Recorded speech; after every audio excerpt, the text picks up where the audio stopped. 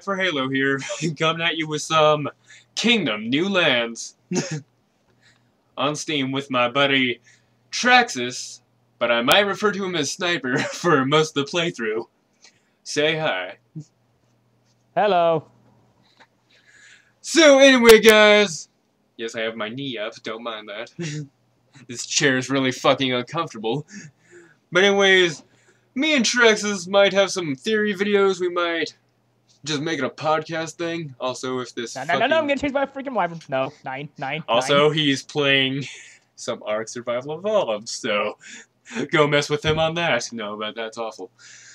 But I yeah, love the console, so have fun trying to figure out what my actual console name is. Whatever you say. No. Totally doesn't put it down in the description. But seriously, me and Traxxas here are possibly gonna make some theory videos and stuff while I test the games that actually work with my fucking recording software. Pretty sure this is gonna run like suck, a potato. but hey. I don't care that my progress will be lost. I'm okay with a new game. But yeah, guys. First theory that we might be covering is Ark Survival Evolved theories. Heck, we might even open up some of the dossiers and stuff and talk about them. Yes, we actually, even though I haven't talked to him for over a week, I've actually been discovering some interesting things around Ark. It actually comes from dossiers, well, the notes, from both the Island and Scorched Earth.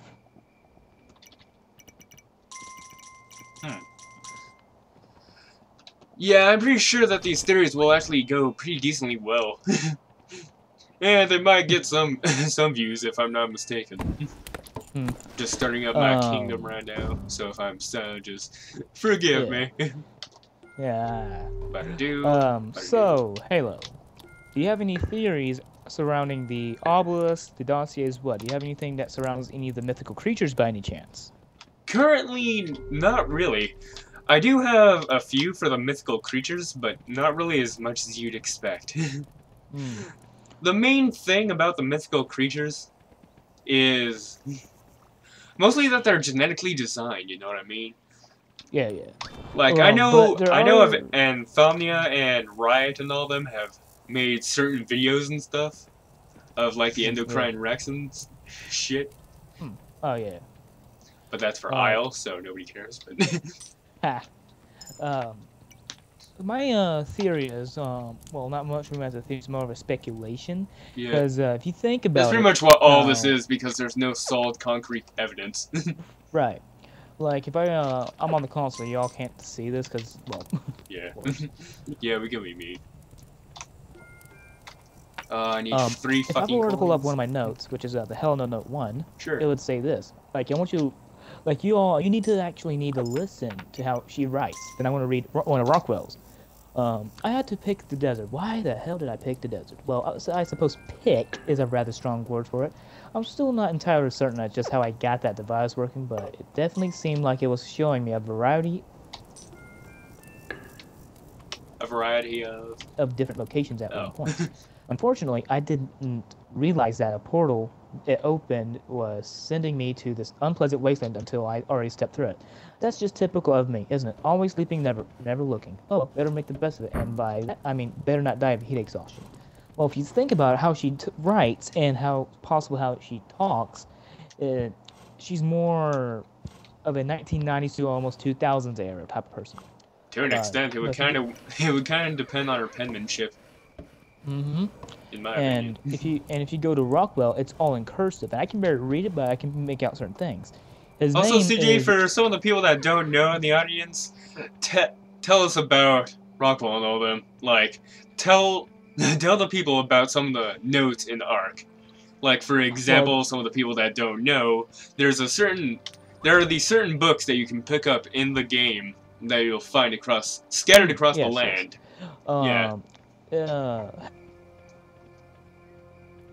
Also, sorry if he cuts out every once in a while.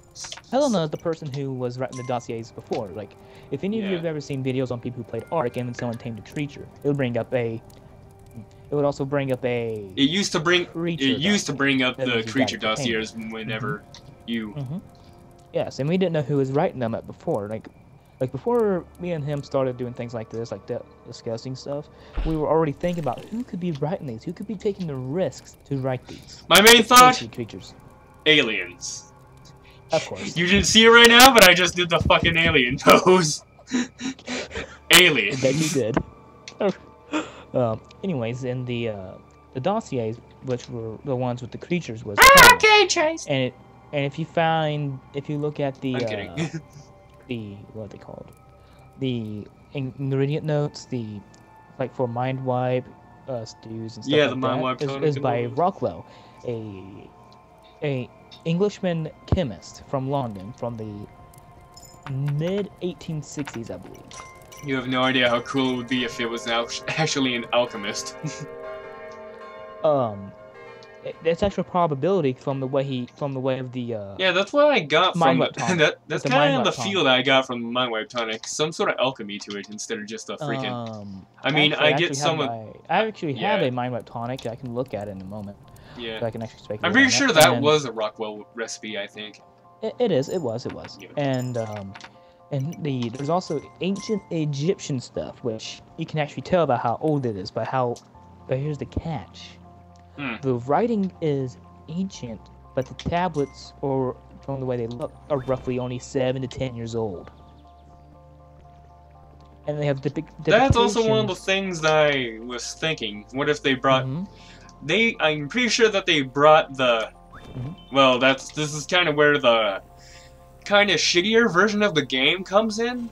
I mean, I'm okay. It's cool if you like this game. I just personally don't because I'm not into Hunger Games. Survival of the Fittest. This is kind of where Survival of the Fittest comes in as a game and as an actual point. Because Survival of the Fittest is actually a very prominent point in Darwinism and evolution in general. Pretty much what I think is that they took all these people from different times, different eras and shit, and gave them certain... Pretty much just dropped them all on an island, see how they held up, see if they would work well together or not. I mean, us as a player we're kind of primitive, but we're not. We're our own character, actually, that's when you're somewhat wrong. Humanity has always been smart. They've always been creative, if you put it that way. They've always been creative. Back when we were flinging shit onto the walls while scraping our... No, that's awful, but yeah, I get what you mean. But if you think about it, you put them in the so-called Ark, or space station, as I mentioned. Yeah, space station and all they gotta do is if they put the little things in there, these little diamond-looking things, what if those little diamond things inject them with somewhat of a boosted intelligence rate, so they can learn certain things? I don't really think that's how it is. I think it's more of like a pocket dimension to where you can hold stuff and you can also see menus. Like, I imagine if you were in that Ark world, like in the actual dimension, which this is also going to be a thing on the PS4 in the VR thing, you're actually going to be able to hold up your controller and see your wrist and pull up menus kind of like that. Yeah, and Ark Park. Here's also another thing: the Death Worm dossier. Helena, she has actually talked about this. She's actually talked that the Titanic Kokoi, or however you pronounce it. Yeah, it's actually a form of, what's it called? Antlion. It's actually a form of antlion. No, not the antlion. The Mongolian worm. Yeah, that's what it is. It's actually a version of antlion. And the Kokoi Arrakis is actually different. It's been genetically modified. It's been given a modified version of a gene that causes gigantism in humans. Once it was injected into it, it grew into immense size to prevent. That's true, but that's also kind of a latency point, because here's the thing: the entire game is based around complete genetics and bullshit. Like, here's the whole thing. Wyvern snatching. That's actually just the whole thing of genetic crossbreeding. But dude, the actual thing behind this is that the reason the reason the Velociraptor is actually a Utah raptor, and the reason that the raptors don't have actual feathers, like scientifically accurate, is because the ARC devs themselves aren't going for accuracy, and they know that, but they at least gave a reason for it. Kind of like in Jurassic World, for example, they said, Dr. Henry Wu said in Jurassic World that they were changing the DNA of the dinosaurs to actually make it fit well, make them more ferocious, make them larger, make them bigger, etc., etc. That's why the T-Rex doesn't have feathers, and that's why the Velociraptor doesn't have as many feathers as a real-life counterpart. Also, the Velociraptor was the size of a fucking chicken, but yeah. To those watching the video, if you have time, I want you to look up Ark Survival Evolved Obelisk and look at their design. Some say they look alien, but if you look close enough, they're actually human in design, as if people from the so-called future... They remind me of the Mayan temples, but not really. Right, and to think about it, the people on the Ark are actually able to use GPSs and transponder nodes. Well, the transponder node, if you have one, you create it, and you read its description, it mentions that it uses the obelisk's signal to triangulate the creatures. But there is a catch. It's supposed to be able to work inside their triangle, right? Yeah. Halo. But if they're outside, like above the water on the island or above the desert behind the obelisk, it can still triangulate them behind them. So I want you guys to think about that for a second. That's kind of like being at the North Pole, but knowing exactly where the North Pole is. Exactly. But just going around the rim of it because you know where it is, so why waste your time?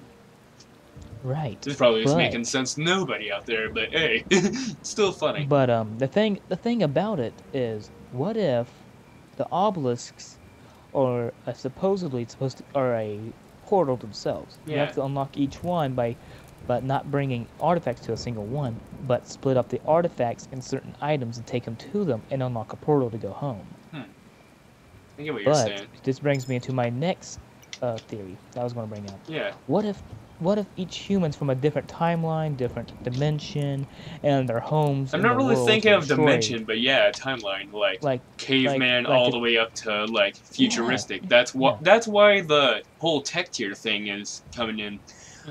From my thing of tech tier, I'm thinking that we are gonna see new notes from someone that somehow connects with the tech tier, like the aliens or whatever the fuck, gods, I don't know, but I'm thinking that they possibly brought in a futuristic person that knows these things that other people on the Ark don't know. Kind of like with the whole, we didn't have a cameo with a character from a different game. Yeah, kind of like how there used to be this whole thing, like back in the old fucking days of Ark. Some people used to be able to be killed by dodos. Yes, that was a feature, and that was a very sucky feature, but I personally liked it because you could have guard dodos. You were killed by dodos. Yes, I was killed by dodos and a fucking monkey that punched me in the face when I tried to save it. No, monkey! Anyways. Save me! Pah! Anyways, continue. But anyways, oh, you made me fucking lose my pot. That's awful. But no. Actually, back in the old Ark, there used to be points, like, if you've seen the old fucking Ark videos, like, from 2 years back or so, Ark was a much different game. We used to not have any aquatic creatures. We used to... Hell, some of the guns weren't even in the game yet. We didn't have fortified compound bows. Hell, we barely had bows and crossbows. Almost no shotguns, none of that stuff. Like, I'm thinking they're gonna add another tier, a tech tier, of dossiers by another person from a more futuristic timeline. This video, timeline. you might laugh about what I'm about to say, but I landed just now on my wyvern and I just got stuck inside a rock. He constantly does this. He fucking lost my bird because he jumped off of it this one time. I'm stuck inside a rock. I'm stuck inside a rock. Okay, where's my pickaxe? But yeah. Oh, I'm stuck inside of the rock. The wyvern's not. Here you go, homeless person. Take the money and become part of my kingdom. Wait, Wait, we both are. Yeah. Okay, the wyvern's going to get hurt. Oh, I Lord. can't even... Oh, this is weird. I can't get out of this Okay. green rock. Yes. And walk out of the rock. Well, I think we're kind of past the entire... God damn it, I forgot the word. What's it called? Fucking... Time limit? No, Something like that? no, not the time limit. Traxxas, help me out here. What is the thing called for fucking... Contemplating? No. Contemplating, not that word. It's not contemplating. Constipation? No. Where are we We're done with that part of the discussion, let's put it that way. Next part of the discussion. Yeah. New games coming out in 2017. First game I would like to talk about is possibly Project Wight. That game looks so fucking amazing. I'll possibly link it down somewhere in the description if I can. Project Wight, it's a fucked up concept. Imagine Skyrim. I've never heard of it. CJ, oh, damn it. I'll edit that out. I'll make sure I'll edit that out. Okay, Traxxas. Here's the thing about Project Wight. You have seen it before, you just don't know the name of it. Well, you did. You probably did know the name of it. It's just been a long time since I've shown you. But pretty much, Project Wight is from the point of view. Imagine Skyrim, except from the point of view of a monster. Well, not a monster. It's referred to as a creature. If anyone out here has read the whole epic Beowulf, or anything on that, you know that one of his first battles is Grendel, which is a creature that is not of God. He's an outsider. The Outsiders is actually the name of this company. To be an outsider is to not be with the crowd. The whole entire point of this game is to be kind of nihilistic. To show that you are not... Here's the thing. Everyone's the good guy, the protagonist, in their own story. But you're the bad guy. But you're not the bad guy. Wait, what? Okay, imagine this. And you all will probably see this in the video that I might link. Imagine that you are a small child crawling on all fours. A child creature. Just like Fallout. Kinda. A child creature walking on all fours. You're looking for your parents. You walk up to the mouth of the cave. You see your father strung up in a Y position, being hacked at by some Vikings. Possibly for a trophy. You know what I mean?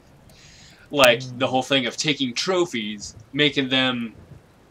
This is a majestic, legendary beast. I better chop off its head and put it on my wall to make it look fucking... to show that I'm mighty, you know what I mean? Yeah. Now imagine that you constantly have to evade these humans. In their minds, in the humans' mind... If you don't evade the humans, you become a trophy. No. Here's the thing. In the minds of the humans, your people are trophies. Like, be a hero, slay a fucking dragon, slay a majestic beast, you know what I mean? But you're in the side of the beast. Could you imagine how fucked up it would be if your species was getting drawn to the brink of extinction by the human race and there was almost nothing you could do about it? You'd want revenge, am I right? Yeah. So later on in this video, it shows from the eyes of a small child having to run away from humans because you are so weak you can't even challenge a freaking child human. That's how weak you are. But the child creature is actually very good at jumping and running and fitting into small spaces to hide. It skips to a few years later, to when you're adolescent, to where you're a teenager, you're more masculine and ripped and shit.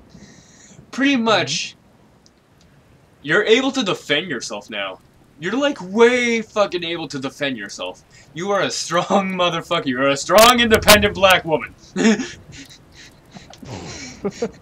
I'm not shooting you, this creature is dark skinned, but that is not a fucking part of this, and that is not me being racist. That is an actual fact. Look up the game. Yeah, They have 4 fingers. Here, I am not racist to an extent. I try not to be. Yeah, he recently does these jokes just to add a little bit of a. I try to break the tension because I know I'm being very tense. These fuckers have 4 fingers. And back to the usual. So just like an elite from Halo. Kinda, yeah. Well, the elites. Yeah, I get what you mean. I actually had to do the fucking finger motion that they make to get what you meant by the 4 fingers, but yeah, I get what you mean. So anyways, these creatures have 4 fingers. 4-finger motion, you just gotta cough your pinky. Yeah, I get what you mean, but... Here's the thing. Now that you're an adolescent creature, you can watch for yourself. It shows you withdrawing from your cave a few years later. A lone hero, let's call him that, because that's what he thinks he is, with a torch and a sword in his hand. You run up to him, bite that motherfucker's neck, and then push him off of your hill like, no, this isn't your story anymore, this is mine, get the fuck out of here. And oh my god, the moon is red, oh my god, these guys better shoot the fucking demons.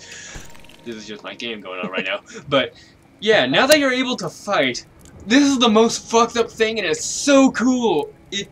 I had like a nerdgasm when I saw this. Pretty much, the creature backed up. Like, I thought, oh, he was retreating back into his home. Like, he got that guy off of his property, got my fucking lawn, pushed him away, then goes back inside his fucking den. Exactly, get off my lawn, Billy! But yeah, this is when it gets fucked up. This motherfucker gets a running start, then jumps, full speed, and then this bitch glides down to a village that looks like it would be from Skyrim, like one of those small Skyrim villages. Like, let me put it in this perspective for people who've actually played Skyrim. Yeah. Think of Riverwood, that kind Pretty of. much, yeah. It's just a small village at the bottom of a hillside. This creature glides down, and Batman kicks this motherfucker's head off. And then, as he realizes he's surrounded, he screams, kind of like the shout from Skyrim's dragons. He screamed, these guys held their fucking ears, then suddenly, your creature turns around, sees a stronger enemy, quote unquote, with a shield, a fucking sword, and all types of serious shit, ready to slash your shit. He realizes that's the person that killed his father. No. I would love that if they added that, but I'm pretty sure you won't mess with your aggressors of your father until you mess with a king somehow. This will be for speculation after I'm done explaining, but here's the thing. He dodges every single... Well, you have the ability, it's kind of like a quick time event. It goes into a cutscene. He bites that fucker's neck too, and then it cuts out to the Unity Engine logo. And that is the demo for the game. What I'm thinking is, because I have read the entire book for Grendel, which is the actual inspiration that these people got to make this game. And for people who don't know who Grendel is, Grendel's from Norse mythology. To an extent, he's from the epic poem of Beowulf, which leads into the Norse mythology. Here's the thing, Grendel had a terrible, terrible life. His mother was a hag, let's put it that way. Grendel, he realized that he was not from God. Also, do not make my comment section to a religious battlefield, I do not care. But here's the thing. Grendel, his entire existence was based around being the beast, being the bad guy. In the fucking book, it shows that Grendel is actually kind of sad and sorry for himself. He realizes that he is a monster, people will never like him. He can understand them perfectly. But he talks the exact same way they do in his head. But the way he actually speaks is in an older English or something.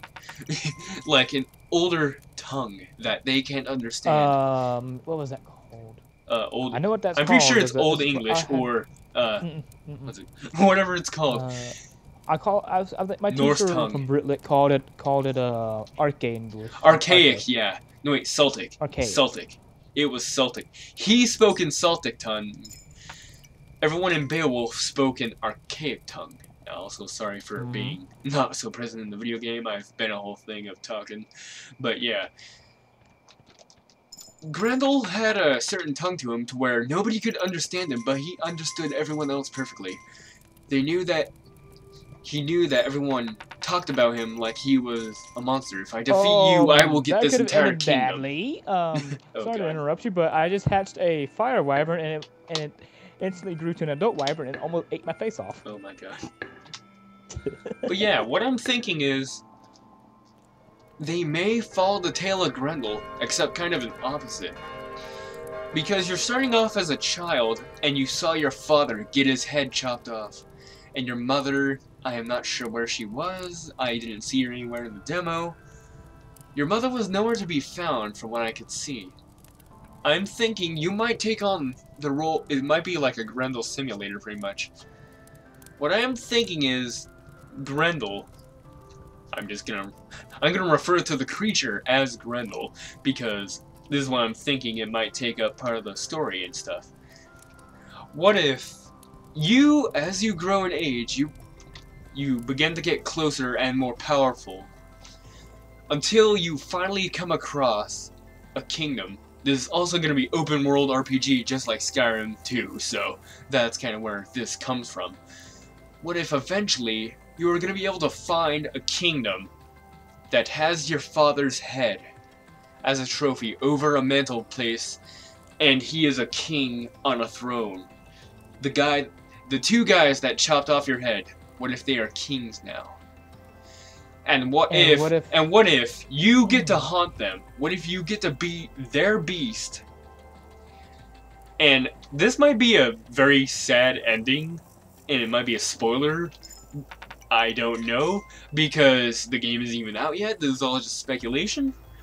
What if you get to be the fucking bringer of doom upon these people because of what they did to you? Like, they started this. You're trying to end it. Well, not end it, but you want them to suffer for what they did to you. What if they call in a very, very strong warrior like Beowulf to end it? They started it. What if the king is Beowulf as a cameo? No, wait. That definitely will not be part of it. From what I'm thinking, that will not be part of it. It might be.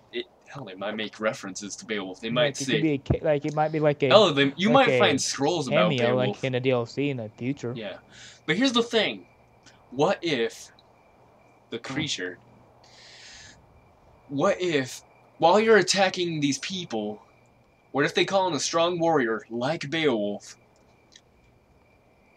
and that's where your story ends? What if your story ends by them calling in a hero